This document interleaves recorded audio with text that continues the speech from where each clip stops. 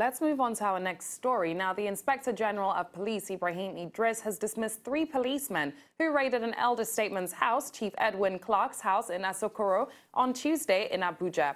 Now, the policemen had searched for the Ijaw leader's residence for arms and ammunition, following a tip-off from one Ismail Yakubu, who claimed to have received some information from an unidentified taxi driver. Now, the spokesman for the Nigerian police force, Ijaw, in a statement in Abuja on Thursday, explained that the inspectors, Godwin Musa, Sada Abubakar, and Yabo Paul, were dismissed for, quote-unquote, the unauthorized, illegal and unprofessional misconduct in the search for the residence of Chief Edwin Clark in Asokoro, Abuja. The 3 men, according to him, were tried under oath in an ordinary room, trialed for illegal duty, disobedience to lawful order and misconduct contrary to the rule of law. So this is a recent development that we are seeing in the Nigerian police force. Chukudi, how should we take this story? You see, when I first, heard the story, it was so embarrassing that police officers law enforcement agents who were on duty and who, interestingly, had a search warrant,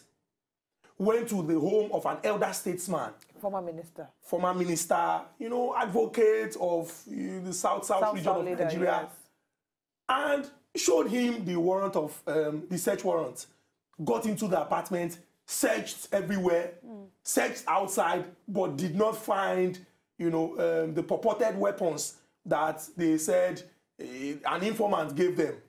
Now, the police has acted swiftly, but we need to get to the roots of this matter.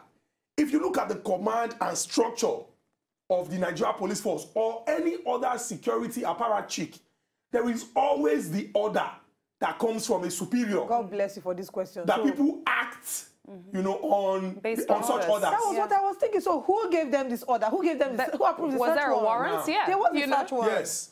The Inspector General of Police has said that, the police authority had no idea. Jimoh Moshood, the spokesperson, has said the police authority had no idea. So they made up. They forged it in Oluwole. That's the question.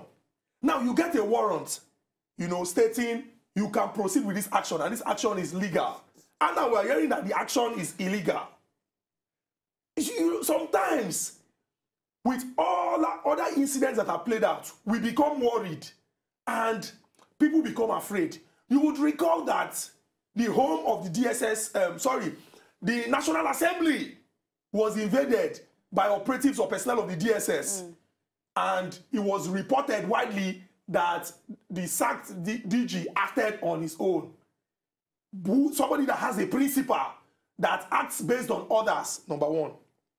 You would also recall that the house of the Senate President and also the Deputy Senate President were blockaded by security operatives. Till date, we have not heard anything. Now, when people look at such issues, they begin to wonder, where is that trust? Where is the belief? How can we repose confidence in these people? I think it is not just acting promptly to sack these police officers and also charge or arraign the informant in court. It is also getting to the root of this matter. Let us know who gave the order and if these people acted independently of any order. If they acted independently, then it shows the rot in the system, talking of command and control. Could they have acted independently if we are seeing that they received a search warrant? So, of course, there are fallacies in the logical reasoning of this story as a whole. But fact of the matter is, let's say we're going by the story, they had a warrant. True. So it is now up to the IGP to either decide to let the public know where that warrant came from, because, of course, this is a very incomplete story, or for him to sit there and think that the public are not going to ask questions. But unfortunately, right here on Hello Nigeria, that's what we do. To enjoy more of these our Ogbonge videos when you just watch, press this button to subscribe on top of our YouTube page. You go love her.